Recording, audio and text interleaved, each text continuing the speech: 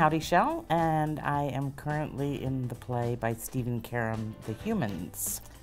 I'm in that play too. I'm Reed Birney, and we have questions from folks to ask each other. Yeah. Thanks for the questions. This is from Henry. Okay. How often do you hear, "Oh my God, you are so my mom," in The Humans? Every night. It's unreal. I have never been so many person's mom in my life. It just, people are so sweet. They come back.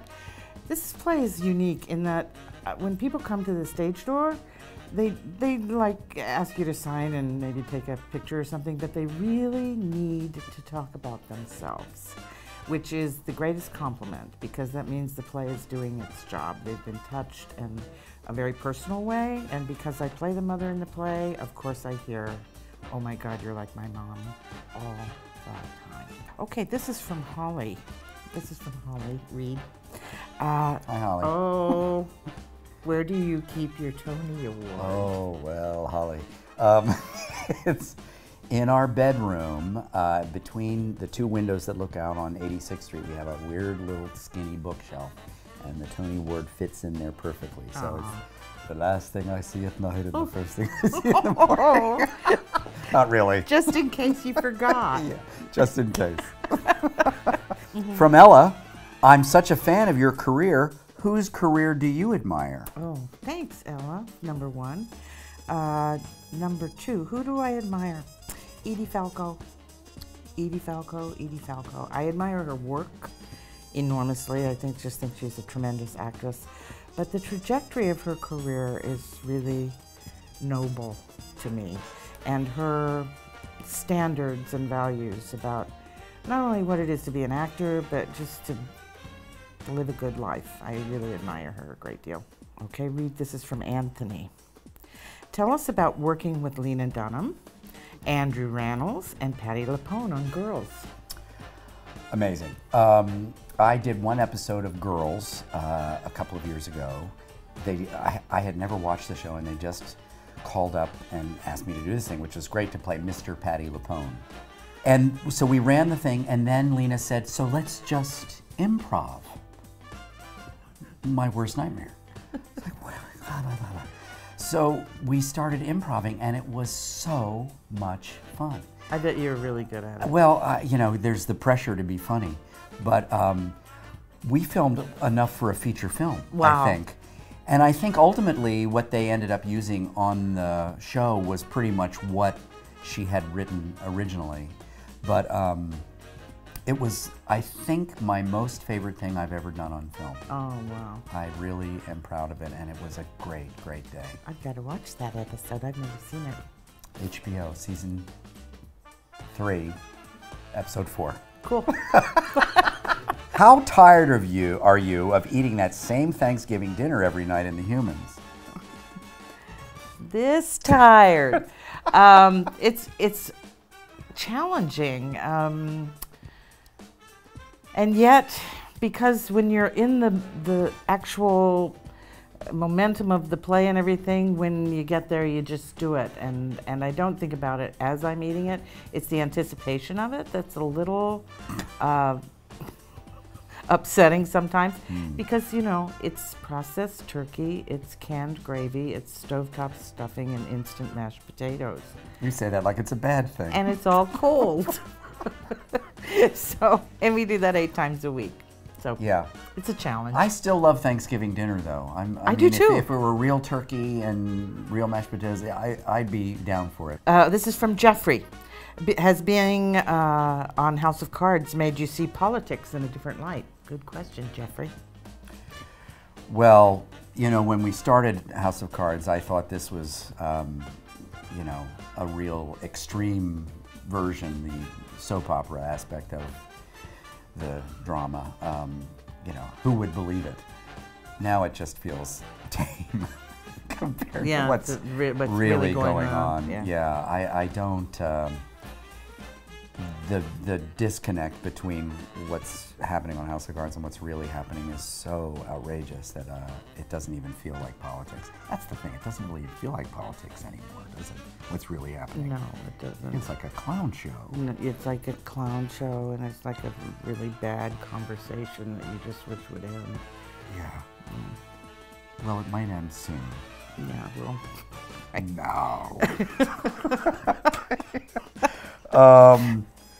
What did you love most about playing Madame Morrible in Wicked?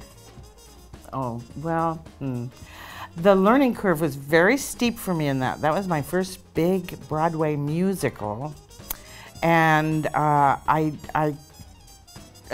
felt like I'd plopped down in Oz. It was surreal because of the numbers of people and the company, which I loved. I came to adore the company that I worked with, and there were many of them that would come and go, but they were all young kids and very talented and inspiring to be around. And I loved the crew. The crew is huge over there.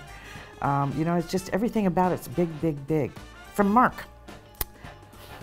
Was it fun getting in touch with your feminine side in CASA VALENTINA?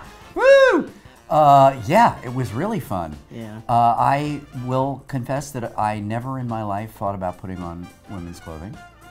Thought about a lot of things. I never thought about that. And it was incredibly freeing. Yeah. It was really something. We did a little makeup boot camp for the first 3 days of rehearsal, where we all came in and we were all shaking like crazy, but they taught us how to do makeup and put wigs on us and bras and girdles and things. And it was ultimately kind of thrilling because you didn't have to think about being a guy. Right. You know, I think all of us understand that you think about being a guy, and to take that off the table is like, oh, I can use my full imagination, because there was sort of no boundary. Wow. Okay, so how was it wearing those pumps? Let me ask the girls in the audience, why didn't you burn high heels instead of bras? Because bras actually seem to serve a purpose to me.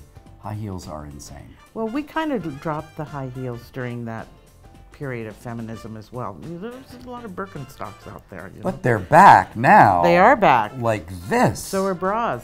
So are bras. It all came back with a vengeance. And nothing worked. What was your favorite role you played in high school or college? Oh, I think Madame Arcati in Blithe Spirit, my sophomore year in high school. I was 15.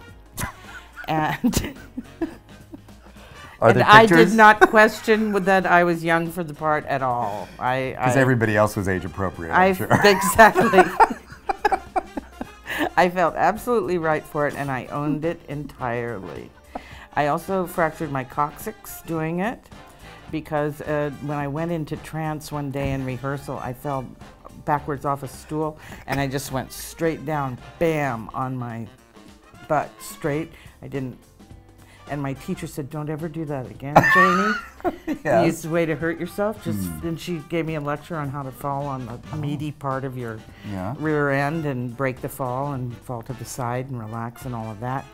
And I did that dutifully in rehearsal for the rest of rehearsals. And then we got to the night, and I thought, it's not funny that way.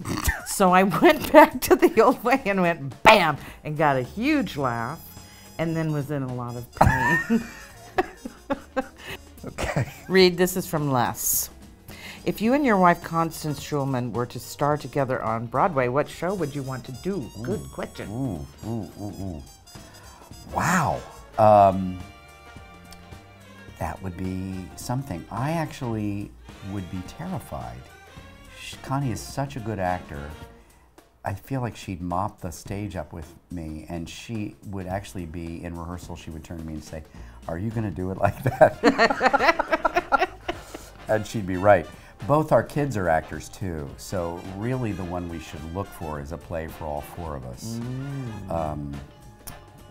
What's a family play with all four? Life with Father. Oh, I don't think there they are had 400 daughters. children though. in that. Yeah. Let's see.